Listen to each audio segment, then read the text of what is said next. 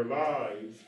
All right, Kayla again, and I'm doing number lesson 2.5, number 13. And so what this question is asking is to find where the graph is discontinuous.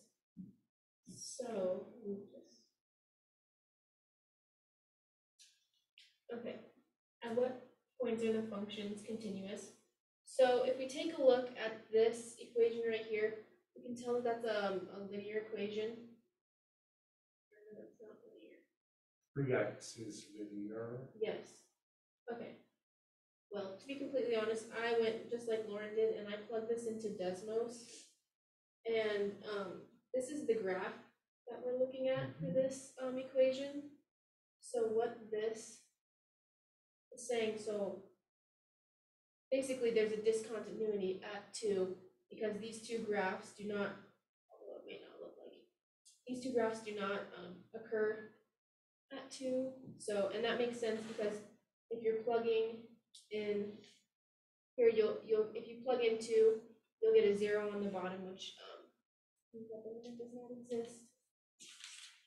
So Yeah, I agree with that. If you wanted to do that just as a purely algebraic problem without looking at Desmos, the argument would be that polynomials are continuous on their domains, and rational functions are continuous on their domains. And the difference of two continuous functions is continuous.